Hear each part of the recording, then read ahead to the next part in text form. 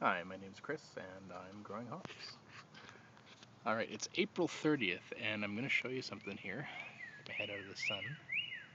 That, right here, is the first shoot that I see coming up. This is the Mount Hood.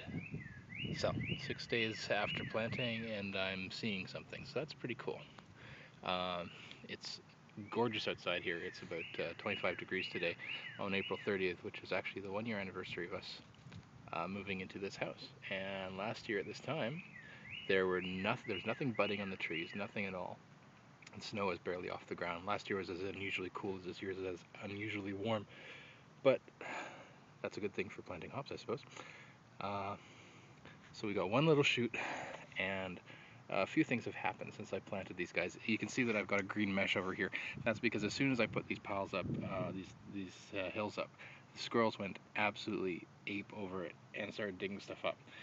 I was planning on covering anyway, but in the 24 hours since I planted them, they had already pulled one rhizome out from over here. I have since replanted it.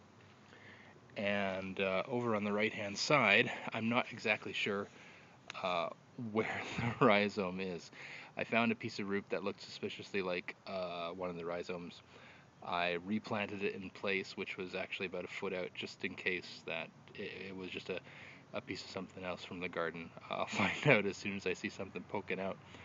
I've also since had to loosen the twine on the trellis as it pulled itself a little bit tighter and was starting to pull down on one side and put a lot of stress on the arms.